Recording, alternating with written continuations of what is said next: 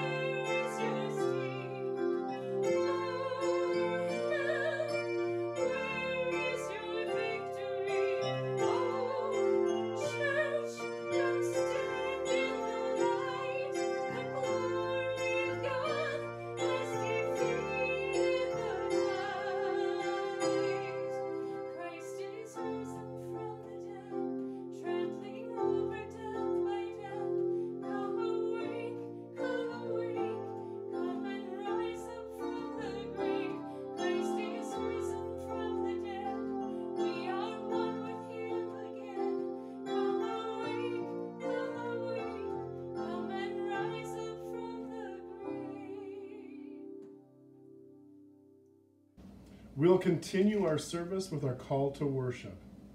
As you walk with us, Lord, and we journey together, your word fills our hearts. As you speak with us and your love is revealed, your fire burns in our hearts. As we proclaim what we have seen and heard, may all people be drawn to you, the risen Lord.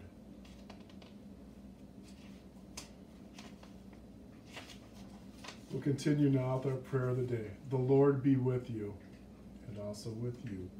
Let us pray together. Loving God, come and speak to our hearts today. May we, like those on the Emmaus Road, find our words burning with hope in our lives. Strengthen us and give us courage for the journey ahead. For we pray in Christ's name, amen. We will now continue with our readings. An introduction for our first lesson. The imagery of exile is used to help the readers of this letter understand that they are strangers in a strange land. Christians no longer belong to this age.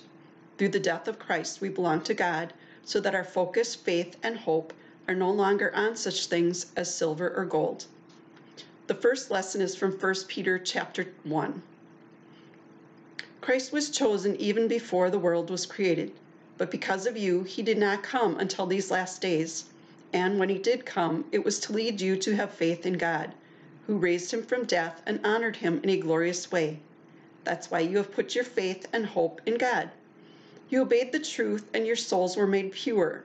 Now you sincerely love each other, but you must keep on loving with all your heart. Do this because God has given you new birth by his message that lives on forever. This ends the first lesson. An introduction for our gospel lesson. The colorful story of Jesus' appearance to two disciples on the road to Emmaus answers the question of how Jesus is to be recognized among us. Here, he is revealed through the scriptures and in the breaking of bread. The gospel lesson is from Luke chapter 24. That same day, two of Jesus' disciples were going to the village of Emmaus, which was about 7 miles from Jerusalem. As they were talking and thinking about what had happened, Jesus came near and started walking along beside them, but they did not know who he was. Jesus asked them, "What were you talking about as you walked along?" The two of them stood there looking sad and gloomy. Then the one named Cleophas asked Jesus, "Are you the only person from Jerusalem who didn't know what was happening there these last few days?" "What do you mean?" Jesus asked. They answered, "Those things that happened to Jesus from Nazareth.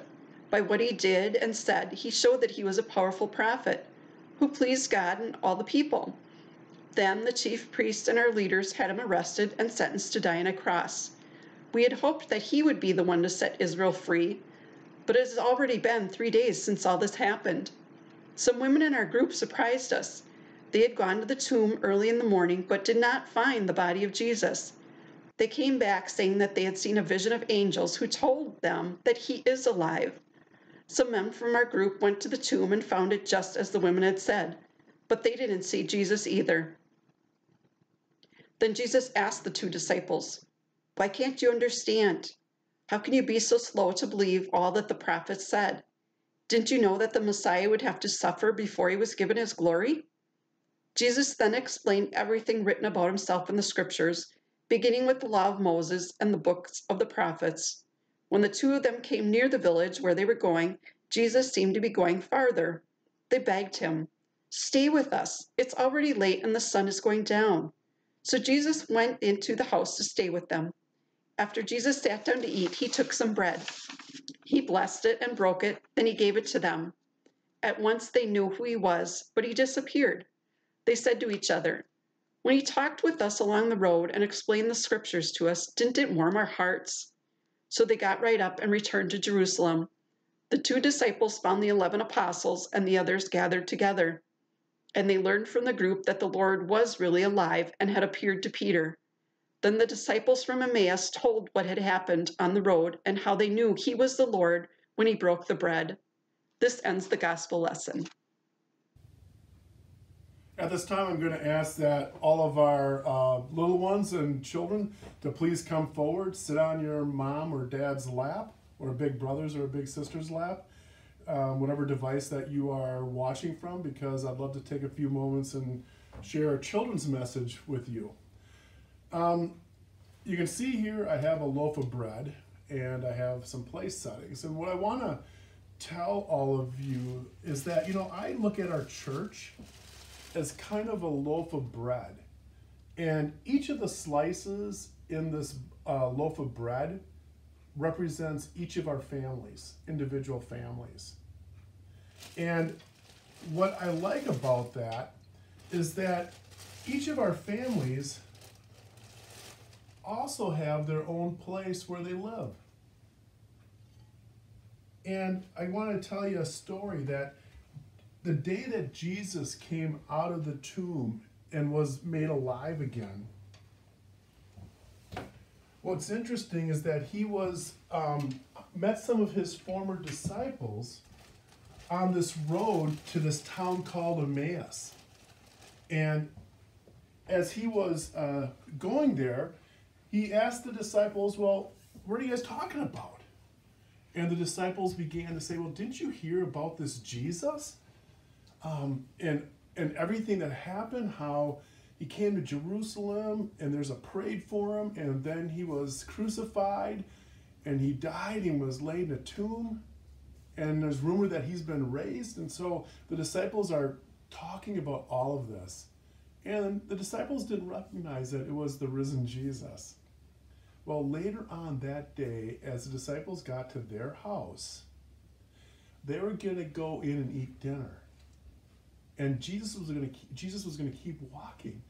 But the disciples said, hey, they thought he was a stranger yet. Come on in, have dinner with us. And as Jesus went in and sat down, being very welcoming and being people of hospitality was very big in Jesus' day. So when they were sitting at the table, Jesus began to take over as if he was the host of the dinner. And so he took the bread and he broke it. And it was at that moment that the disciples recognized that it was the risen Jesus. And I think about our loaf of bread here and how this is the church. And each slice is our individual families. And as I look around the table here, look at all the different place settings are in different locations around the table. That's kind of like our homes. Even though we all have our own place, our own homes, in different places, we still are part of the church. We are part of Jesus' church, even from whatever place we are sitting at this morning. And together there'll be a day when we'll come back together and make the full loaf that is the church of new life, the bread of new life. But for now, we are reminded that every time we gather around our table with our families, Jesus is truly present, even in this moment. And so for that, we give thanks. Hey, thanks for being a part of our children's sermon today. Miss you guys. Can't wait sometime we can all get together again sometime down the road, okay? Blessings. You know, for Easter Sunday, we recorded the service out in our living room in front of the fireplace. And so this particular Sunday, decided to be in our back family room. This is the space where Pam and I spend most of our time, and even though we have a formal dining room table out in the other room, this is the table that we sit at most of the time. It's in the back, facing our backyard, and this is where we like to be and to hang out. And yes, it is a Packer room. I finally wore it down, so you can see the yellow walls and some of the green, and there's, if you were to see all the walls, you'd see a bunch of Packer stuff back here. But what house should have that?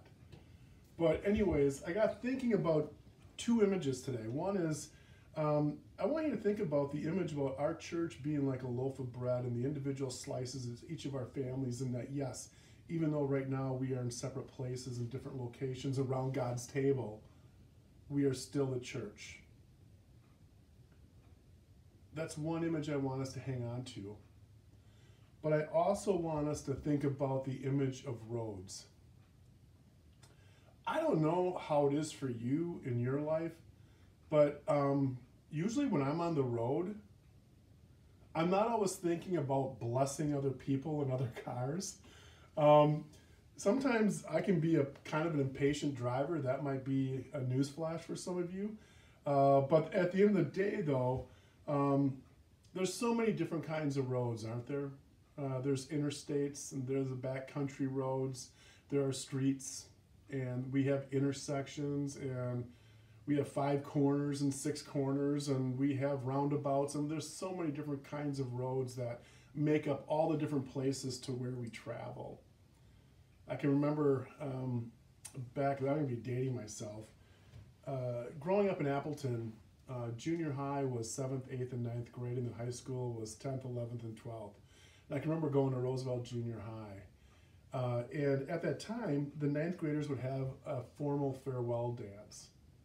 And my 9th grade year, the theme song for that was a song from the Beatles, The Long and Winding Road. That kind of feels like what we're going through right now. A long and winding road, we're maybe not sure what the destination is. And as I think about this image of roads, I can't help but think about Rascal Flatts and their song, you know, God Bless the Broken Roads.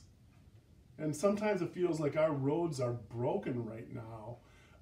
Not necessarily literally or figuratively, but just with everything that's going on around us. You know, it's like things are so much harder to do and to get to in the midst of all of our travels. But that image of road, I think, is really important for us, because as you look around our streets, we might even think of the old phrase, a road less traveled. But here we are, this day, in our homes, practicing safer at home, because we love our neighbors enough to not get together. We love our families enough not to be physically together. So the road might feel broken. The road might feel long and winding. The road might feel less traveled. We've never been down this path before. But here we are. In our gospel lesson today, Jesus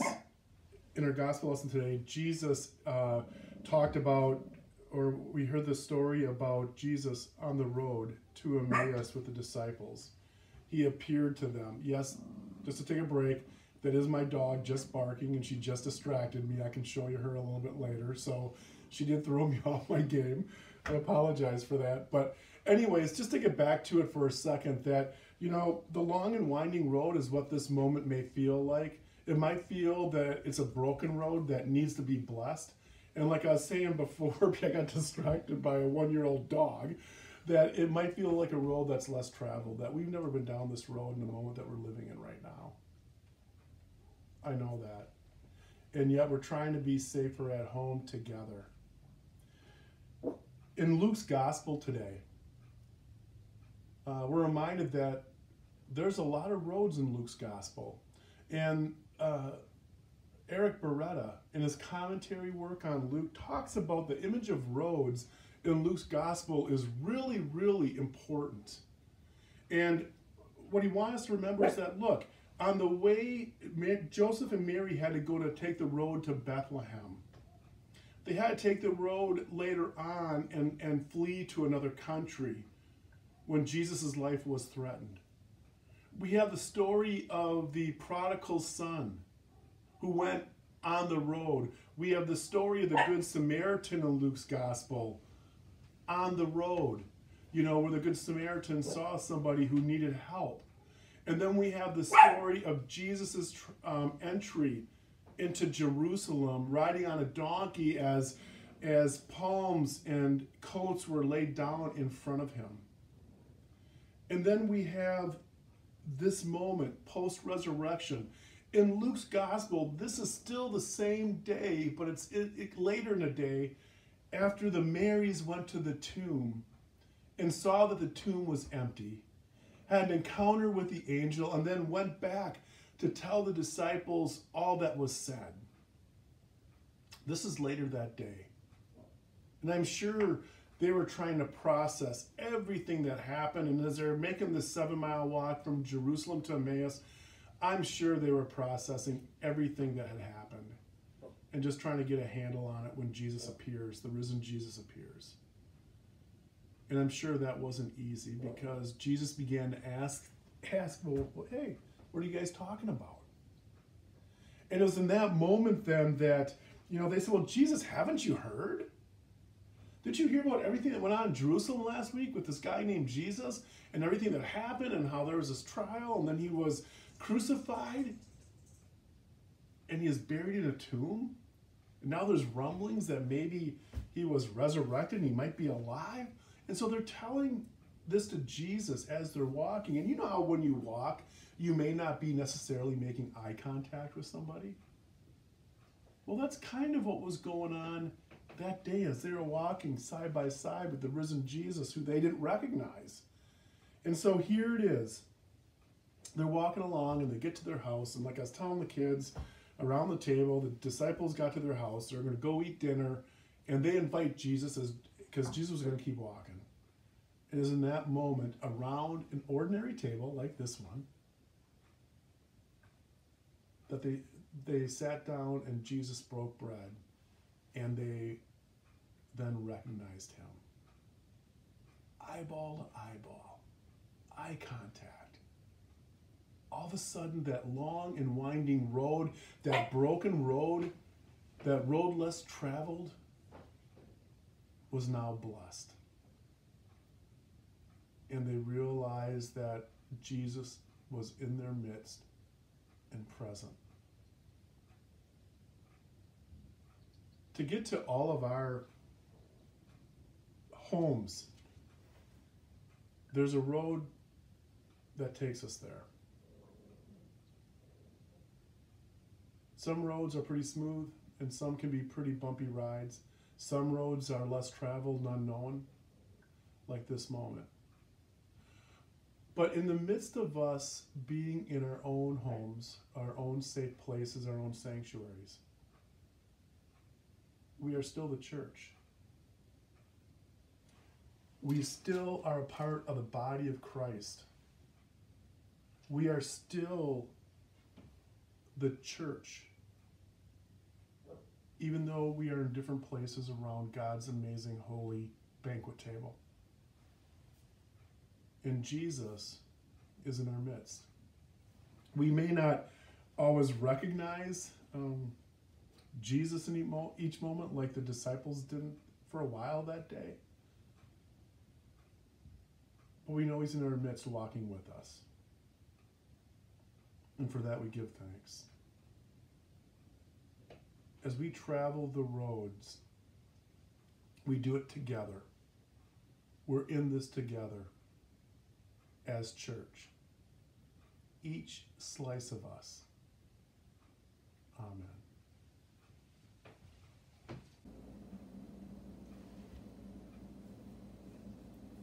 We are now going to continue with the prayers of the people. But before I do that, I just want to show you, Pam and I have a prayer bowl on our table here in the back. And you know how sometimes we either text somebody or we say to somebody, hey, we're going to pray for you? Well, Pam and I decided to be a little bit more intentional about that. And so what I did for this evening is that the names of those who we got prayer requests for, and I'm going to ask that if you have any prayer requests, please email those to Tina or call her. And anyway, so I'll pull the names out of the prayer requests we got this past week prior to the recording from our church family and lift those names up before you. So we continue with the prayers of the people. Let us pray. God of grace, you have blessed us with the gift of community. Help us to recognize Christ's presence moving within and among us. Bless the individuals and families that make up the community of faith that is First United Lutheran. Empower us to share your love and forgiveness with all the world. We pray for all in need. Draw near to those who have lost hope. Provide food for the hungry and shelter for those in need of safe housing.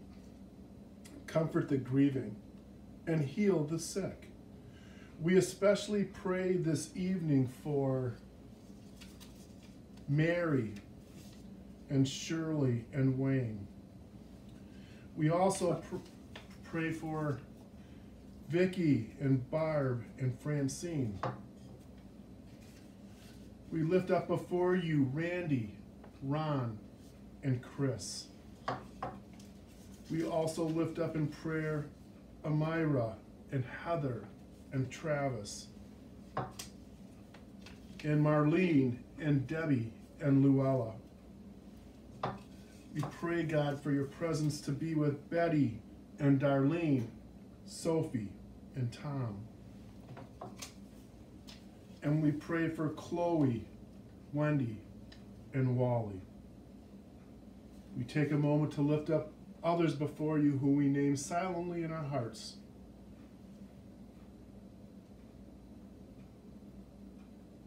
Grant healing and comfort to all in need. Receive our prayers and the prayers of all in need in the name of Jesus Christ, our Lord. Amen. At this time, we're going to continue our service with our song of celebration, There is a Redeemer. And of course, you will see on the screen as well a way that you can donate or give your offering to First United. We appreciate anything that people are willing to do during this time. We appreciate your gifts. Obviously, we still have expenses, so anything that you can do is we're grateful for. And so with that being said, let us sing There is a Redeemer as we take a moment to pause to give thanks for the offerings of God, not only in our lives, but that we can share with others.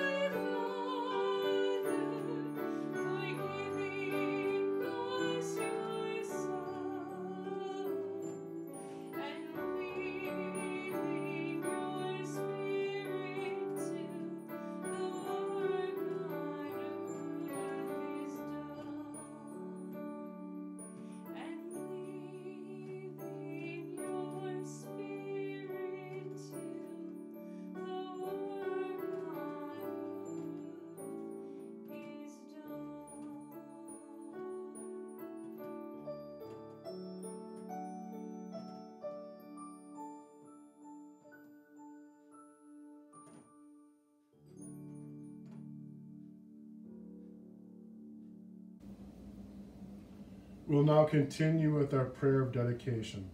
Let us pray together.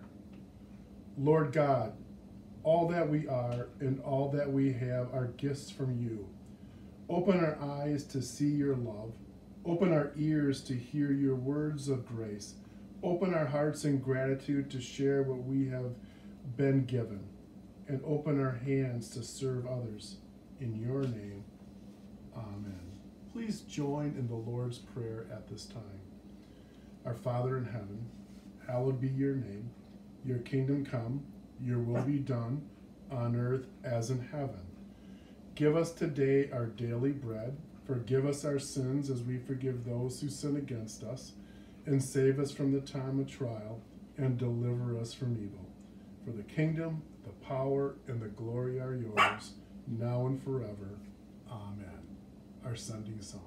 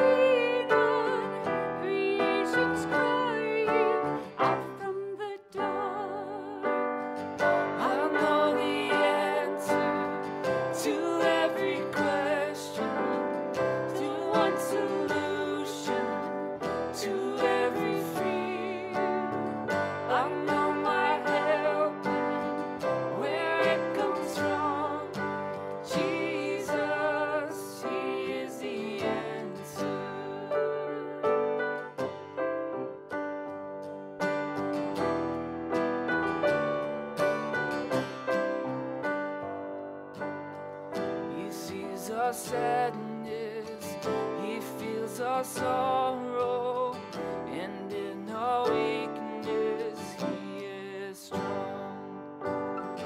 He holds the weight of all our failings, great our sin, the greater cross.